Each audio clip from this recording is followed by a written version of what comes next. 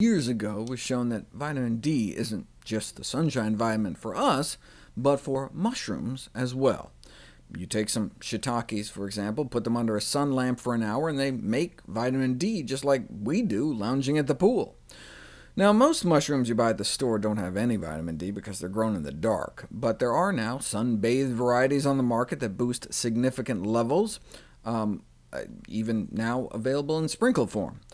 Some mushrooms grown outside in the wild may have some as well, but only about 12% of one's recommended daily allowance per cup. Is the vitamin D in mushrooms bioavailable, though? Well, in 2008, there was a case report of a dark-skinned individual living in England in the winter, who, like the other 9 out of 10 South Asians living in the UK, was vitamin D deficient. His physician prescribed a vitamin D supplement. However, after doing his own research, the patient decided to self-treat. He bought a UV bulb from a local hardware store, and proceeded to shine this directly onto 2 cups of regular mushrooms a day before stir-frying and consuming them. He repeated this on a daily basis for 3 months, and indeed his vitamin D levels shot up and he was cured. So, it's reasonable to assume that such mushrooms may be able to provide a source of vitamin D for those at risk for deficiency. This was only one person, though, so further studies are necessary, and finally, those studies have been done. Bioavailability of vitamin D from ultraviolet light irradiated button mushrooms in healthy adults deficient in vitamin D, a randomized controlled trial. They compared the mushrooms to vitamin D supplements, to placebo, and both the mushrooms and the supplements were equally effective in raising D levels compared to placebo.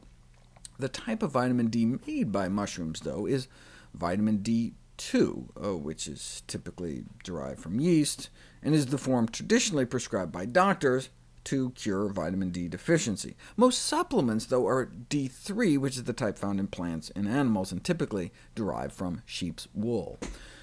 Back in 2008, it was established that vitamin D2 was effective as D3 in maintaining one's vitamin D levels at standard daily doses. Whether folks were given D2, D3, or a combination of half D2, half D3, it didn't seem to matter much in terms of improving vitamin D levels in their bloodstreams. But that was 5 years ago. What's the update? Is vitamin D2 better than vitamin D3? It apparently depends on how much you take and what your starting levels are. Taken daily in doses up to 4,000 units a day, there appears to be no significant difference in the ability of D2 or D3 to raise vitamin D levels.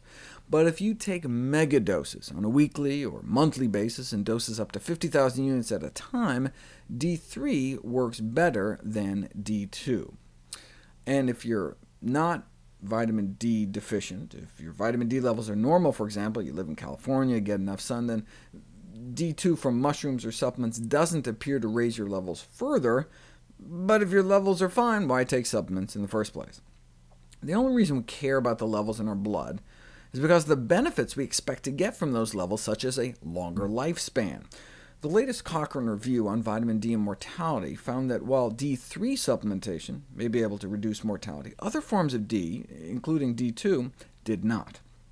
This may be because most of the D2 trials used megadosing regimens up to 300,000 units injected into people.